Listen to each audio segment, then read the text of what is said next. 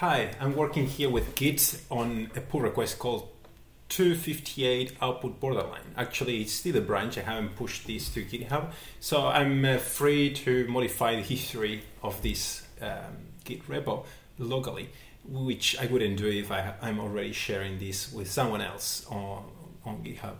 So what I want to do actually is to squash all these commits that relate to the same problem. Actually, the commit message that more concretely reflects what I wanted to do here is this one message that I'm highlighting here. So the function match name now outputs a new column called borderline.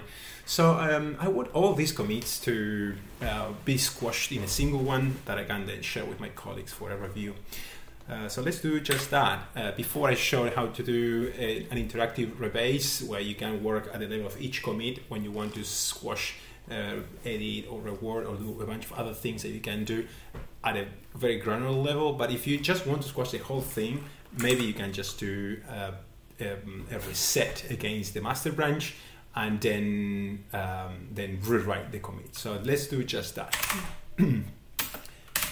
So let's do a git reset master.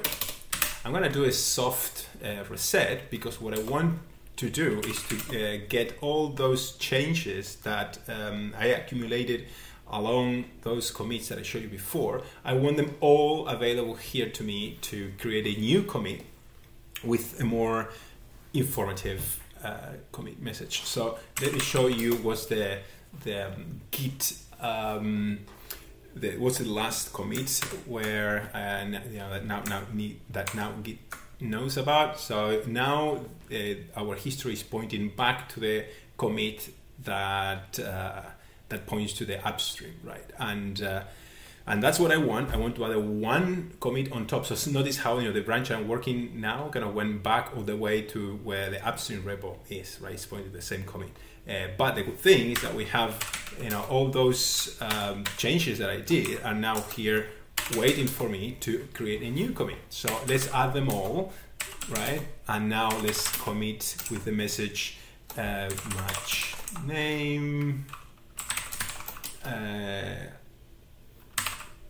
Now outputs column borderline, and actually that's okay, but I would like to also add a line here. So I'm amending the message to say that I want to close the issue number 258, right? I see that from the name of the branch. We use the convention that we name it with the name of the issue that will be closed once the pull request is merged. So let's do that, and now I can show you what's the history of my repo. So the upstream is pointing to that commit, and now we effectively added this one commit on top that tells the story of what changed. So that is it. So I'm ready now to submit a pull request, and we cleaned up the history of the branch associated to that pull request using, in this case, a git reset master. Thank you. See you next time.